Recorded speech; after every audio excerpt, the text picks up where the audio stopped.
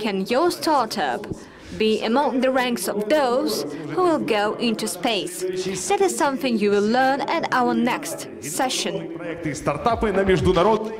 Innovative projects and startups on the International Space Station. A look through the space station's glass. We are joined by Alexander Chernov, Skolkovo Foundation, who will be moderating the session. It is my honor to welcome our guest, Anatoly Ivanishin, hero of the Russian Federation, Russian cosmonaut. Please give him a round of applause. Hello. It is also my privilege to welcome Andrei Fedyaev, test cosmonaut with Roscosmos. A round of applause, ladies and gentlemen. And it is my privilege to welcome a cosmonaut who joins us from the ISS, Pyotr Dubrov, test cosmonaut with Roskosmos. And now I give the floor to Alexander Chernov. Раз. Ребят, вообще фантастика, конечно, да? This is absolutely incredible. And where is the space station right now? Where should we look at? That is absolutely unimaginable. And I would like to give a couple of minutes to Arkady Dvorkovich. Герои, спасибо вам, что сегодня с нами здесь на Земле и одновременно в космосе. Thank you so much for being with us, ladies and gentlemen, and it is such a great honor to welcome our cosmonauts here at Startup Village, because you create technologies that help us here on Earth. And those of you who are now on orbit, I would like to thank you because you really help us, because you do something that we're not even thinking about today.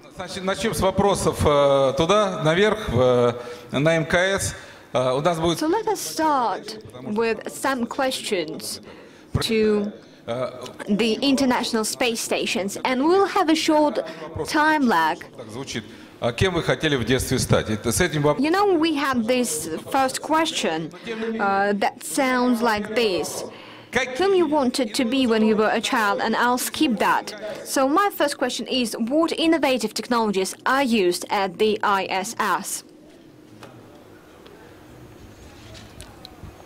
Well, first of all, good morning Skolkovo, good morning to all of the participants. Well, that is a very big question. And I should probably start by saying that the first technology that we're working on now is the technology of polarized loads. Before everything that we took here, after it served its term, was here just like some load. Currently, we can take all of the technologies that we want to test, and after this equipment is no longer needed, it can be replaced with the new one. So it gives us an opportunity to work on all the new technologies that we want to work on. Some more technologies are, for example, laser, space communication.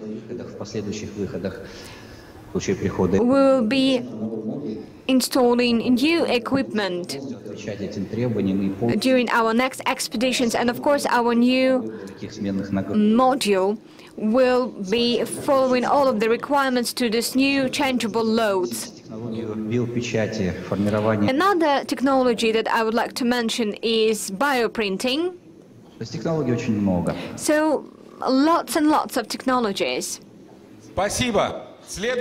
Thank you. The next question that we have: what experiments are you currently conducting in low Earth orbit?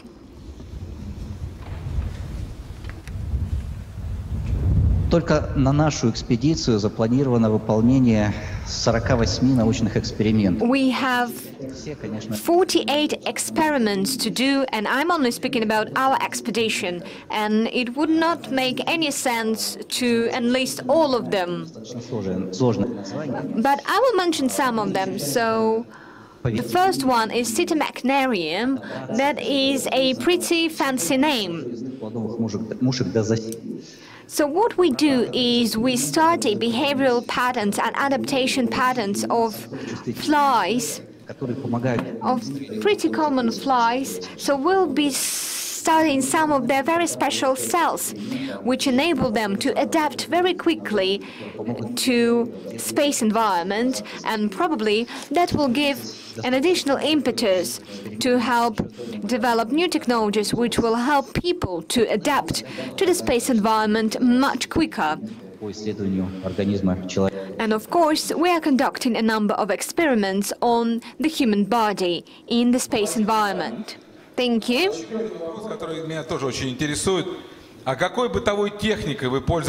know what I would like to know? Do you use some household appliances aboard the ISS, like, I don't know, a coffee machine or a juice maker? What do you use? Maybe a dishwashing machine? Well, as you understand, the ISS is unique, and the equipment that we use here is unique too. We do not have washing machines or dishwashers, but we have our very special household appliances.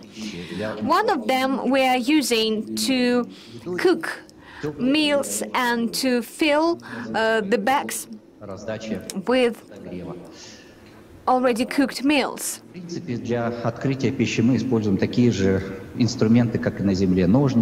We also use scissors and knives, something that we would use on Earth too. And we have a unique water supply system here. It uses liquid from cold air. After that, it is reused for cooking. And we also use some of our newest technologies.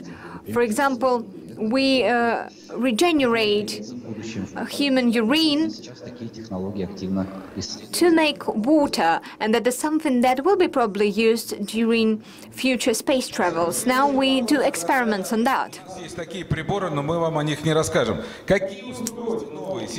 Okay, my next question is, what are the new devices? What are the new pieces of equipment that you use now at the ISS that will soon serve all of the humanity? If you can answer that, of course. It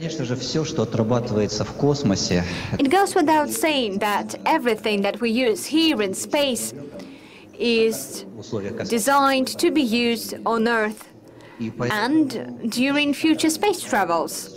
So virtually every technology that we test right now in space, I believe, will be in future used on Earth with necessary conditions, of course. For example, laser communications technology is something that we can use on Earth in the future. And it will give us a lot of opportunities to improve the quality of communication and its security patterns. All of the adaptation technologies that we're currently discovering here in space probably will be applied on Earth, for example, to help people rehabilitate after a serious trauma or an injury. So everything that has to do with coming back to health, with being on demand after a trauma or an illness, I think that can benefit greatly from experiments that we conduct here at the ISS. So virtually every technology that we use now in space will be successful on Earth. Well, we seem to be talking a great deal about hardware, about equipment. It goes without saying that a space flight has a toll on your emotional state. So what do you do to help your mind and your body in space and after you're back on Earth?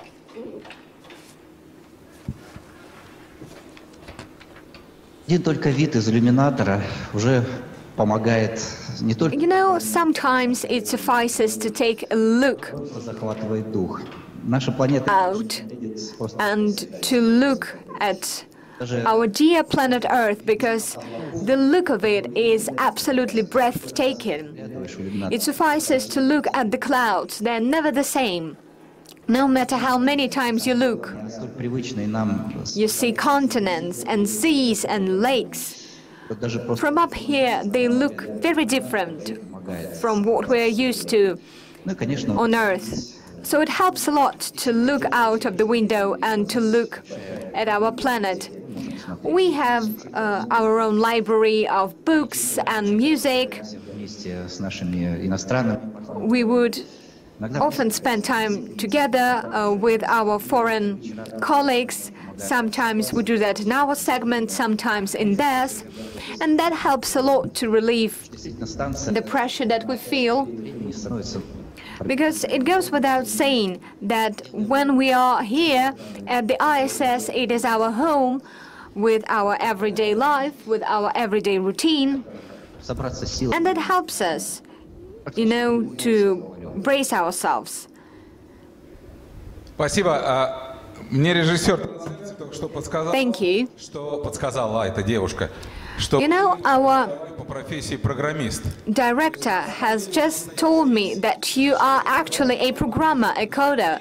So probably in another lifetime you would be here at Startup Village looking for investors. But you've become a cosmonaut.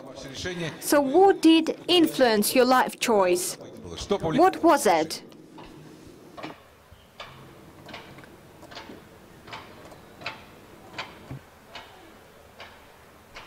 Если говорить, что было Well, I think I dreamt about becoming a cosmonaut way before I became a software engineer.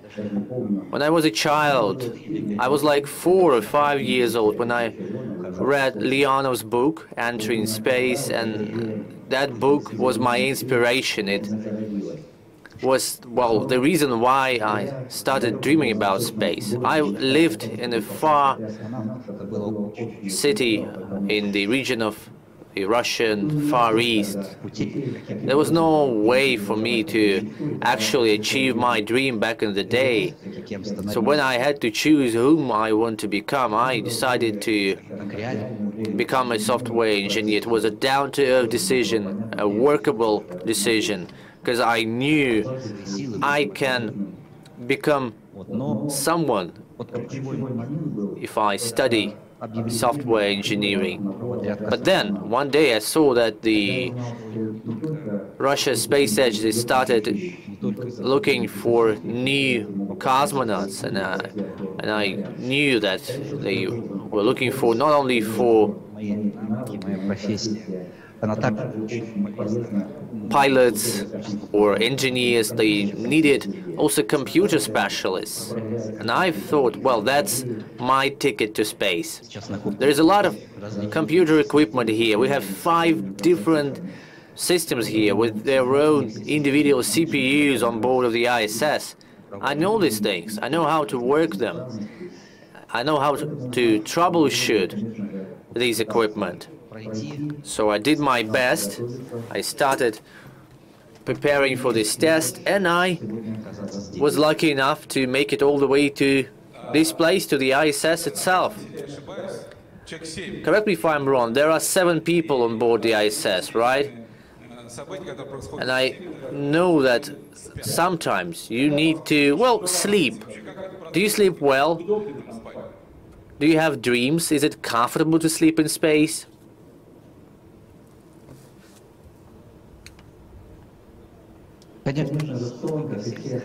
Of course we need to sleep, but all the usual things are quite unusual here. We can't just lie down and relax. We cannot just, you know, move your body around on the mattress. We are hanging here in 0G. Our hands, all the things around, they are flying. It was hard to get accustomed to this. But I got a grip on it.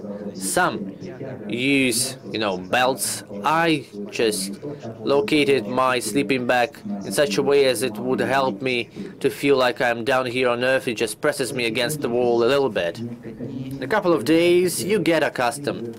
You don't notice it, actually. You're just hanging up in the, well, not air, in 0G. But sometimes when I wake up, I still sometimes think in my head, whoa, where am I? You're pressed against the wall, you're flying in the air, basically. You can orientate yourself. In a moment or two, you wake up fully and you know where you are, and, well, that's it. Do you want to say something to us? Something special for all the people here?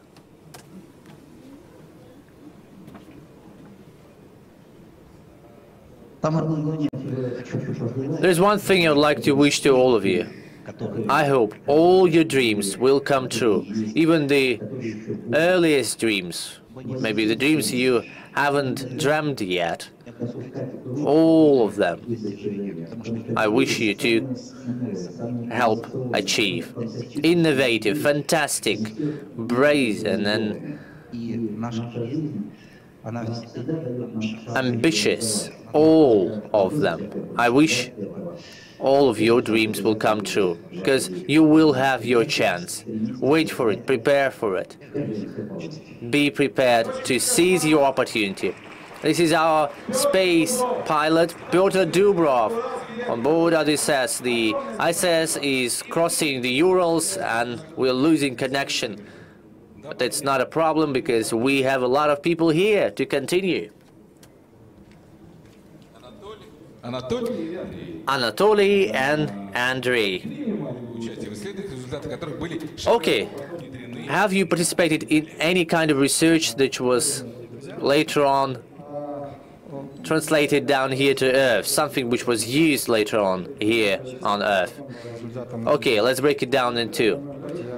In my last flight, I did participate in an experiment which calls 3D bioprinter.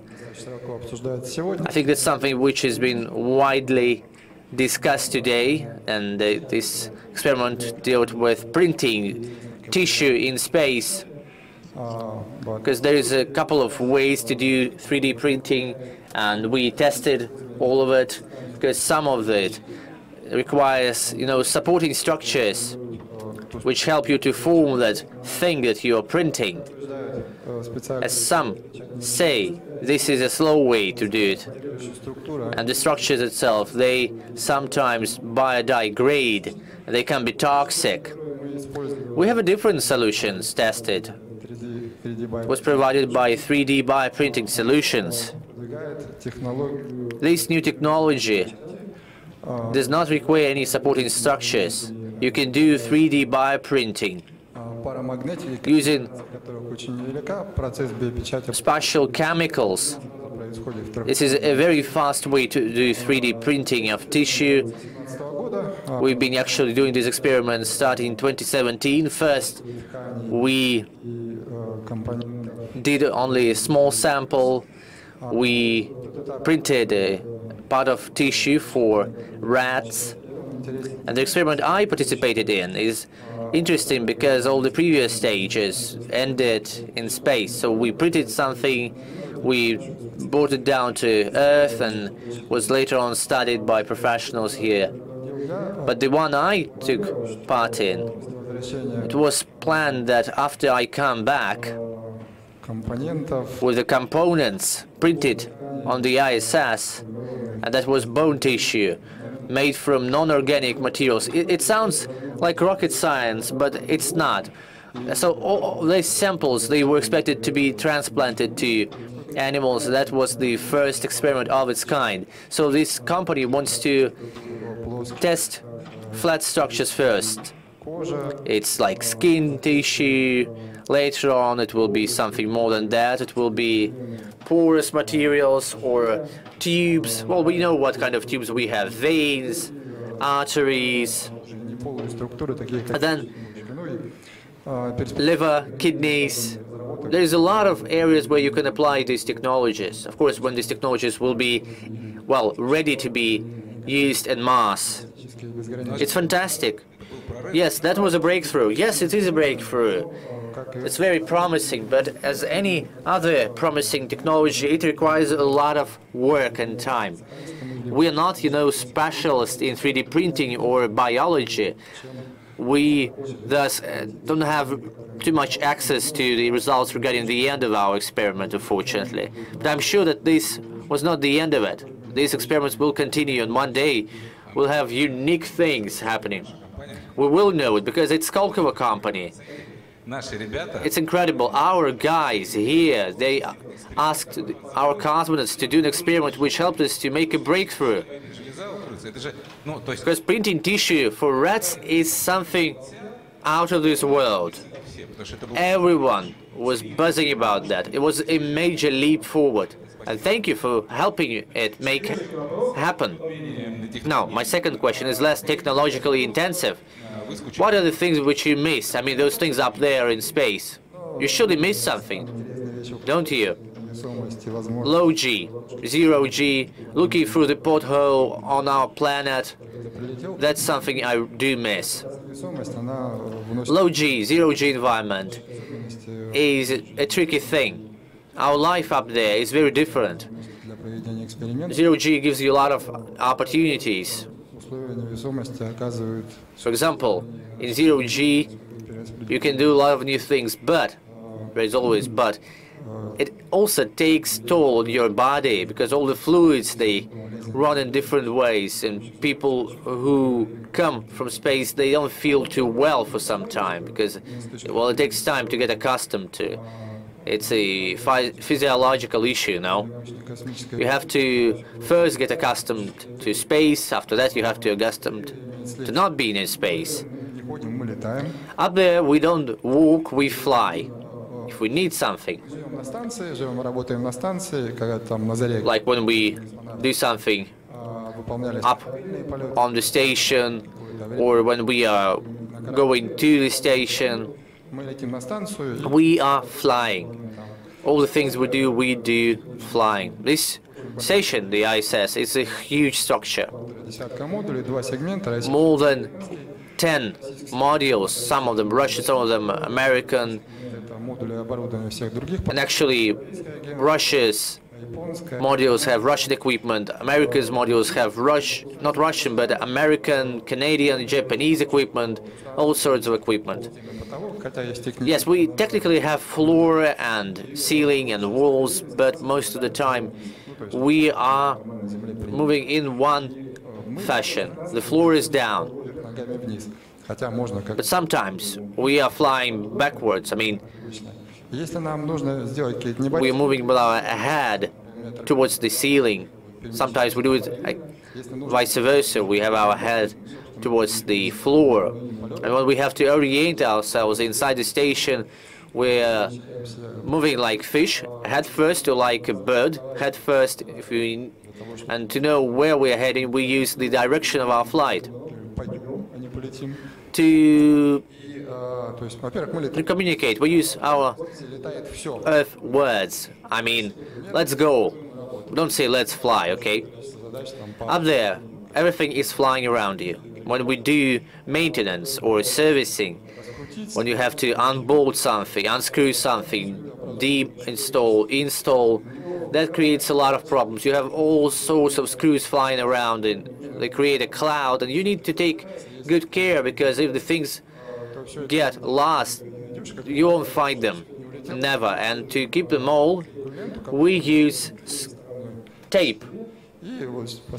We put it on us, this tape, and we glue all the things which are unscrewed to ourselves. Now, there are some peculiarities with food. Some components have to be consumed in the form which they have been delivered.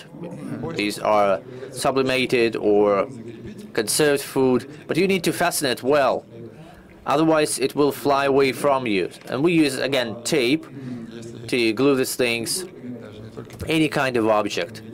can fly from you. If you leave it in space, flying in front of you, you turn your back to it, you turn around, and it's gone. You cannot fasten something, because sometimes it's too hard to do that. There are, ventilators there. Ventilators, yes, ventilators, they can just create enough air pressure to move an object through your room, through your module. That is why things that you leave hanging in the air in 0G won't stay where they are. My American colleague once said that when he came back to Earth, he used to leaving cups with coffee in front of him. So he broke a couple of cups this way because he used to leave them hanging in front of him in space. And that's true. You can leave your cup in front of you in the air, but still you need to keep good track of it, because otherwise it will fly away. You'll have a problem. That's just one of the peculiarities. Just as sleeping. Sleeping is interesting. We are sleeping standing, not because we want to.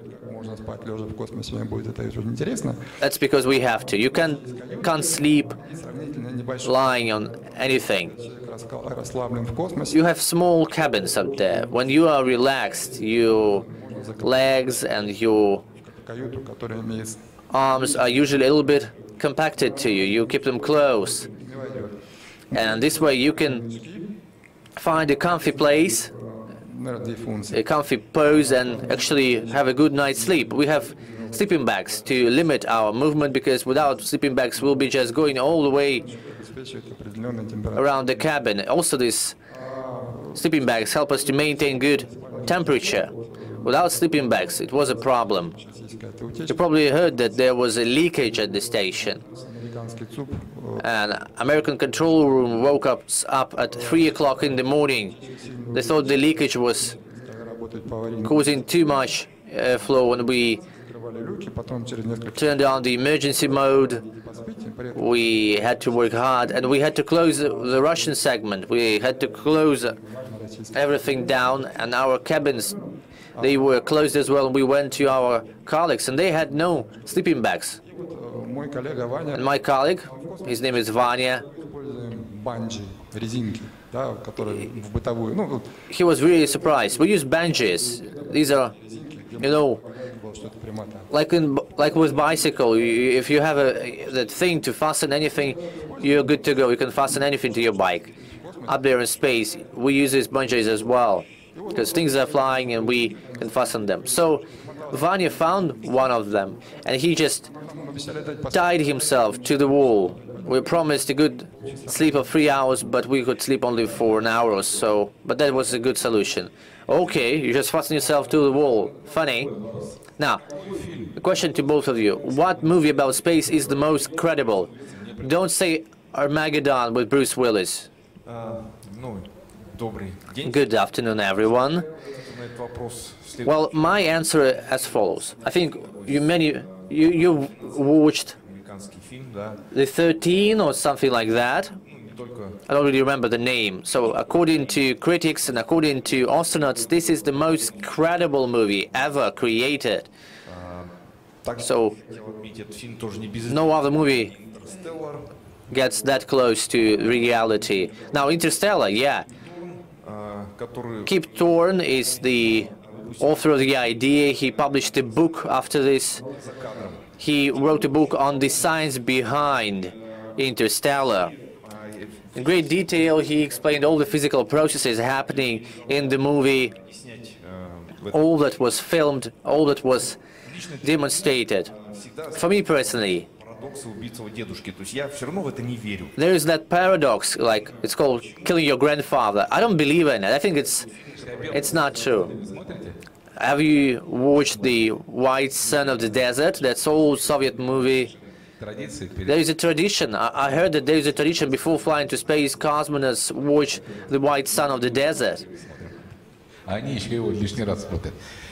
Interesting, right? Okay, next question now.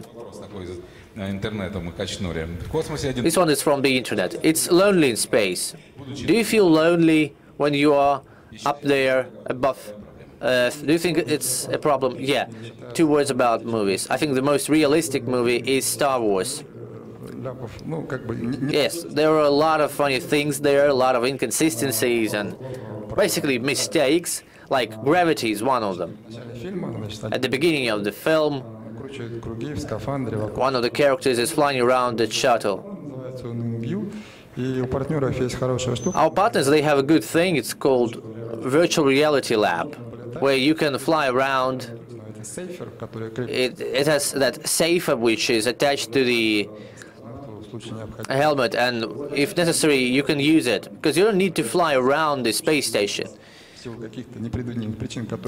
just can use it when you have an emergency out there in space, when you're doing EVA. It will help you to get to the station. So that piece of equipment can help you to come back to the station if you are too far. If you're a well-trained operator, you can actually help yourself. When you're mounting something during EVA, we need to be careful about the vector of our movement. We need to be oriented towards the station at all times. Sometimes you just need, you know, a centimeter or anything, and you don't have the juice to make it. And that's when this thing helps. Also, it helps you to brake in space. Basically, it helps you to come back when you cannot come back in any other way. And he saved her, by the way. Yeah, and the female character, she gets from the shuttle to the ISS, and that is not real, because we cannot neglect the navigation system. It is a complex device that has various systems. You have docking and launching mechanisms. And in order to dock spacecraft to the ISS, I mean, that is a complex process. You need to monitor all of the sensors, you need to make sure that the positioning of the spacecraft is 100% correct. And the docking process is only initiated when we see the ISS. And in the movie, they started to do that way too early. So she wouldn't make it. She wouldn't. And a spacesuit is simply not equipped with the systems that would make it possible.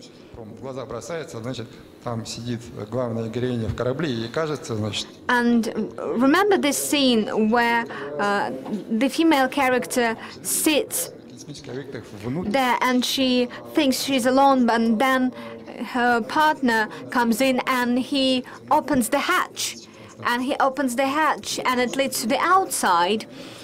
But it is not possible because the area of the hatch is around 1 square meter.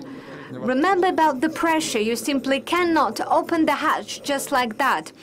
And when we train to open the station, we are clearly instructed to make sure that until the pressure is low enough, we should not attempt to open the hatch. It simply wouldn't budge. And at the same time, I think that it is wrong to criticize a pop science film for not being coherent with the real story.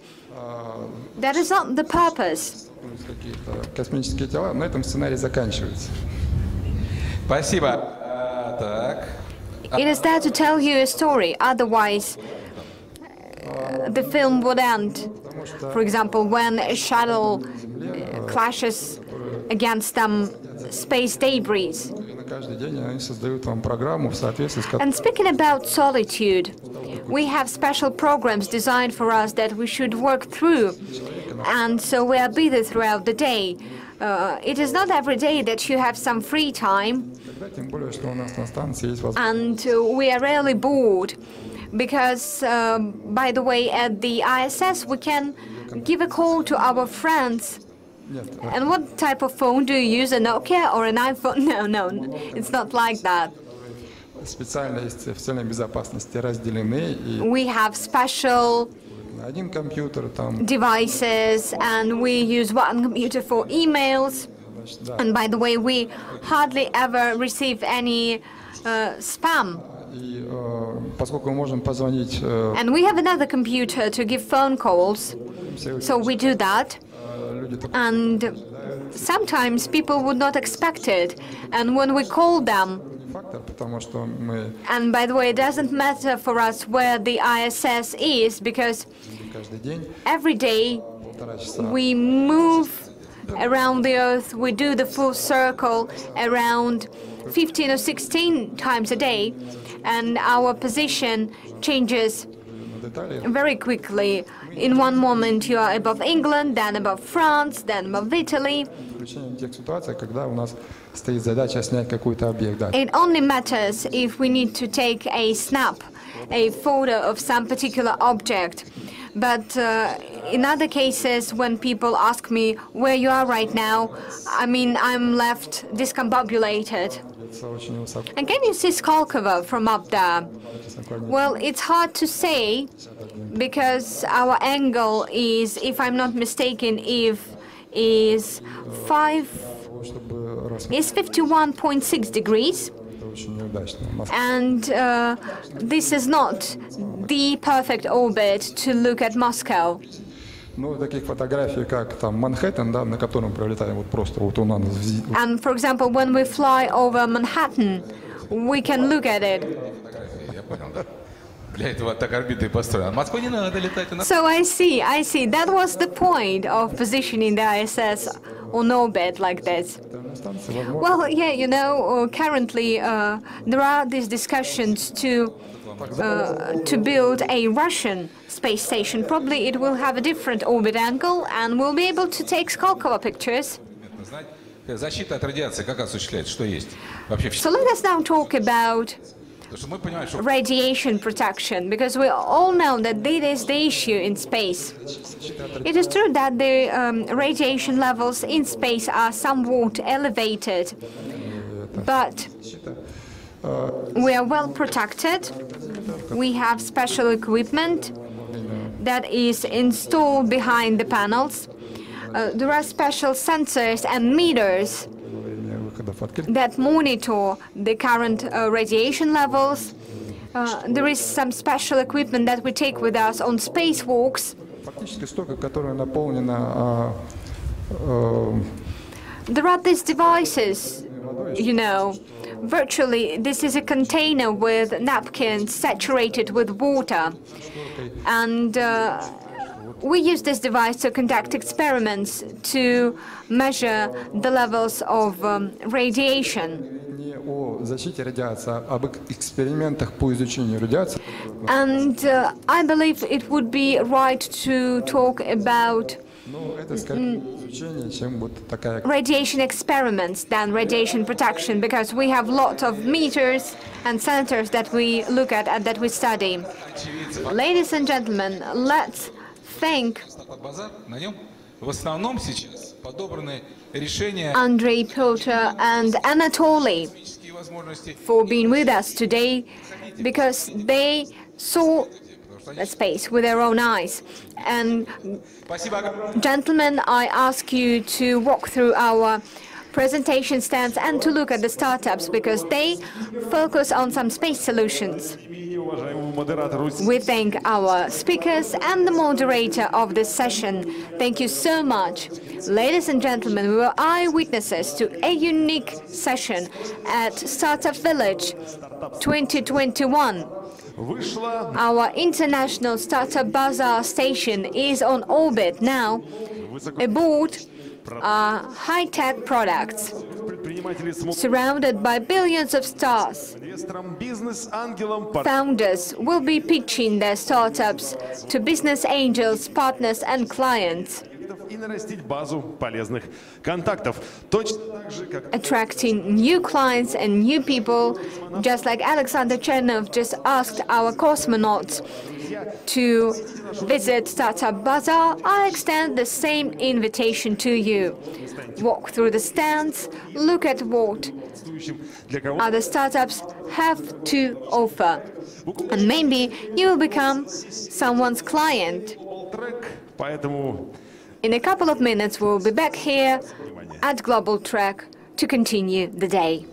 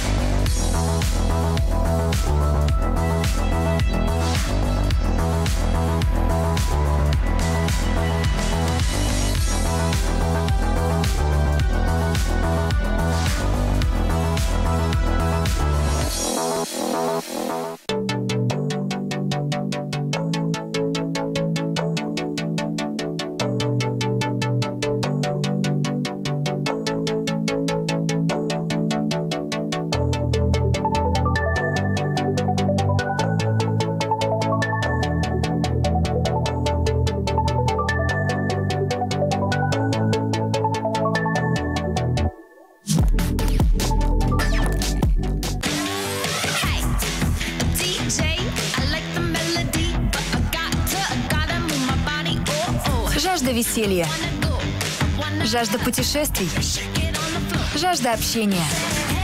Утоляй любую жажду с освежающими вкусами Липтон. Мой любимый персик. При низких температурах окружающей среды тела быстро теряют энергию. Но нахождение вблизи источника тепла позволяет телу получать тепловое излучение. Происходит самопроизвольное перераспределение тепла. Следовательно, когда источники тепла находятся вместе, их энергия побеждает холод. Лучшее создается вместе. Газпромбанк.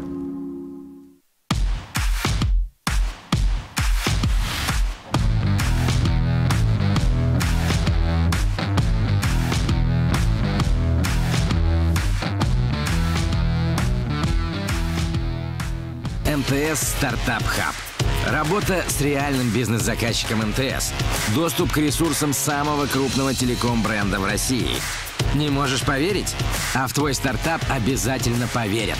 У нас есть все, что тебе понадобится.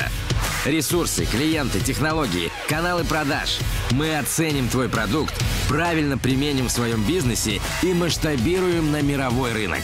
МТС Стартап Хаб ждет тебя и твоих нереальных бизнес-идей.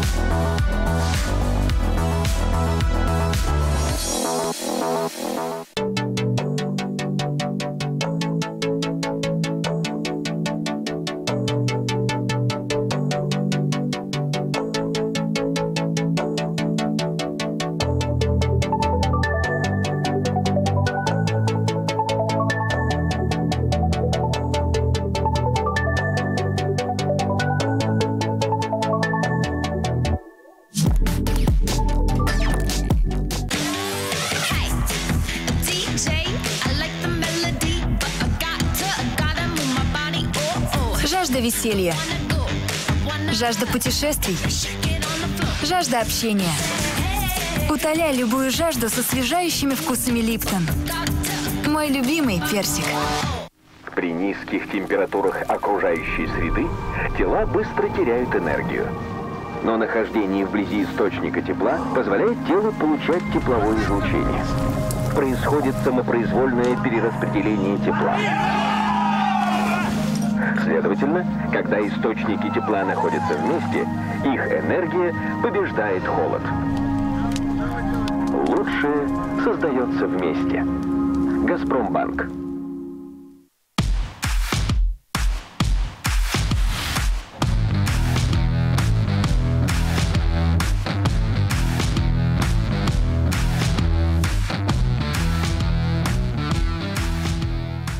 МТС Стартап Хаб. Работа с реальным бизнес-заказчиком МТС. Доступ к ресурсам самого крупного телеком-бренда в России. Не можешь поверить? А в твой стартап обязательно поверят. У нас есть все, что тебе понадобится. Ресурсы, клиенты, технологии, каналы продаж. Мы оценим твой продукт, правильно применим в своем бизнесе и масштабируем на мировой рынок. МТС Стартап Хаб ждет тебя и твоих нереальных бизнес-идей.